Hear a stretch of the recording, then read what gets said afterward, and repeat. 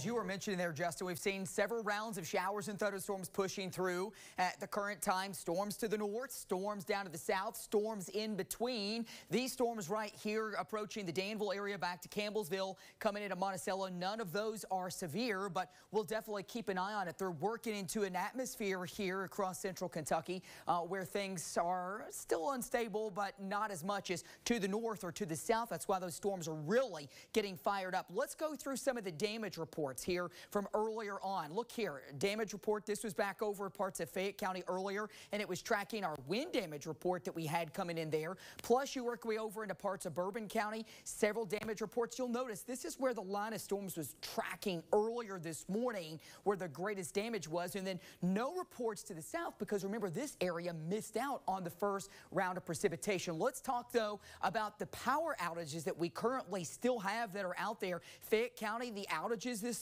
right now are approaching about 6,000 to 7,000 for Fayette County. Bourbon County is over 1,000. So is Clark County, and also back into Jessamine County. Higher numbers over to Louisville. Over here toward Charleston, we're talking about power outages over 56,000 customers. Again, that's in West Virginia, but that is big time power outages. The confirmed tornadoes, as Andrea was mentioning earlier, some of these are preliminary, meaning that the National Weather Service is still out doing the survey. It's not completed, but at this time, Anderson, Jessamine, Nelson, and Boyd counties all confirmed EF-1 with winds strongest in Jessamine County of at 110 miles per hour. You can get the updates on our forecast, plus the next big thing, tracking these storms on the radar on the Fox 56 weather app. Just scan that QR code or search Fox 56 weather. It's free in your app store. We'll